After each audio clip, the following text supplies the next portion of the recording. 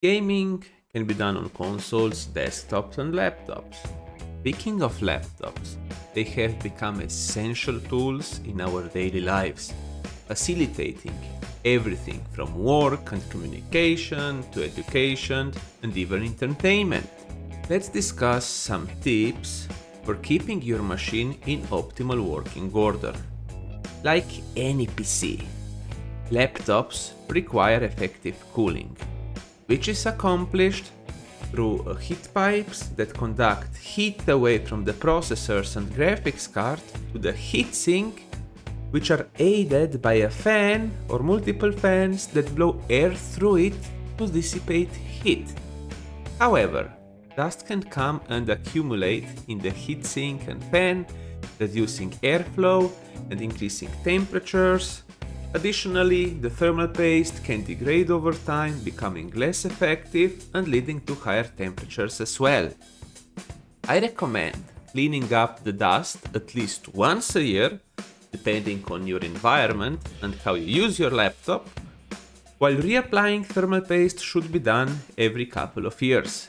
But how do you go about it?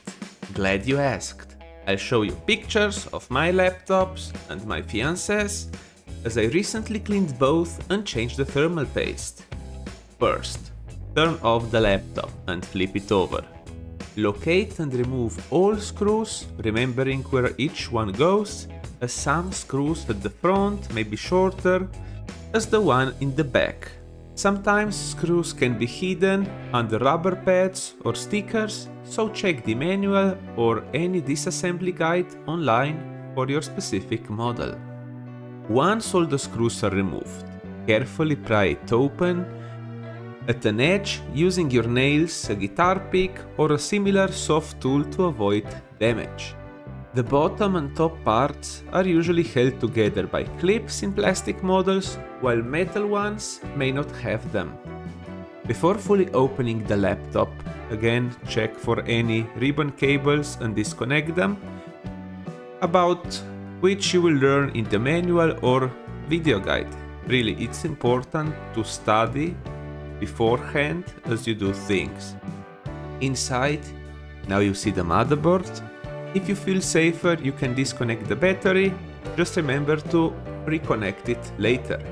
My laptop isn't a gaming model, but it does have a dedicated GPU. You will find one heat pipe and a fan that might have some dust, though the heatsink isn't visible as it is hidden under the heat pipe. Remove the screws holding the heatsink, clean off the old thermal paste using isopropanol alcohol and tissue, or you can also use alcohol wipes. Note that some laptops use liquid metal. If that's the case, it's best to leave it be or take it to the professionals, as just a small amount of that thing on your motherboard and your laptop is toast. Because it's metal, it's conductive, while thermal paste is non-conductive, so you are safe to use it, though don't put it on places where it's not supposed to be. After clearing the CPU and GPU die, you can use cotton swabs to clean around them. Be cautious, because around there are small resistors that could be damaged. If you're unsure, leave it be, as that thermal paste does not influence the functionality. Before applying new thermal paste, clean the fans and heatsink using compressed air.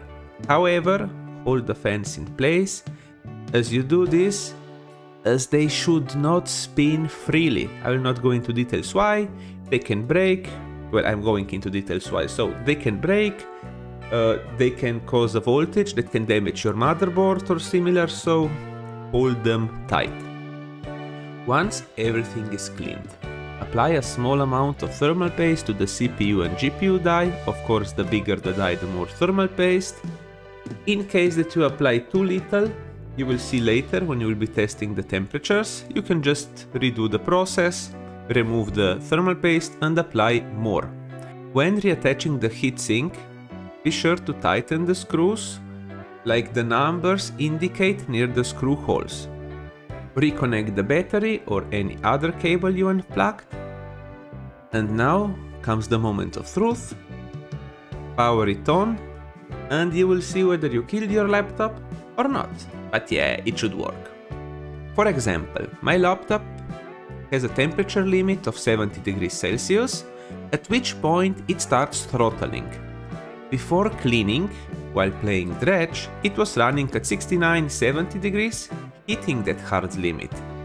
After cleaning it, the temperatures dropped to around 62 degrees, resulting in a delta of 7 or 8 degrees depending whether you measure it on the GPU or CPU. But why is it good to keep your laptop cooler? Lower temperatures generally mean a longer lifespan, achieved through regular maintenance. Since laptops typically have less powerful components than desktops, maintaining lower temperatures can also provide more headroom for overclocking. Now, are there ways to lower temperatures without opening your laptop? Absolutely! I'll first cover hardware solutions and then move to software. Airflow is crucial. If the laptop is on a solid ground, the temperatures can reach around 63 degrees on the GPU and 65 on the CPU. But hey, earlier you said you had around 62 degrees. Yeah, that's right. But what impacts the temperatures is the temperature of the environment. And this test was done in a hotter environment. If you lift it up slightly, the temperatures can drop by a couple of degrees, as seen here. I used a piece of wood that was 18mm thick under the rear part of the laptop.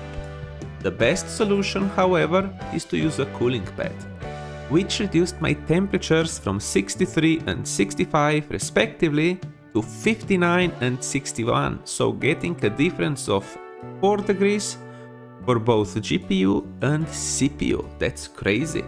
One thing to avoid at all cost is placing a laptop on a blanket. Not only do temperatures soar, hitting the hard limit of 70 degrees in my example, but the cooling system can clock faster due to fibers being sucked into the laptop. Definitely prolonged use, as that will cause issues. Now let's discuss what you can do. Keeping in mind that these steps should only be taken if you understand what you are doing, so please read around on the internet. But yeah, let's talk about undervolting, so software solutions. The point of undervolting is to lower consumption of power, so prolonging battery life, generating less heat while maintaining the same performance. Chips are designed to work at a specific voltage, but they can also function at a slightly lower or higher voltage. Usually higher voltages are used for overclocking.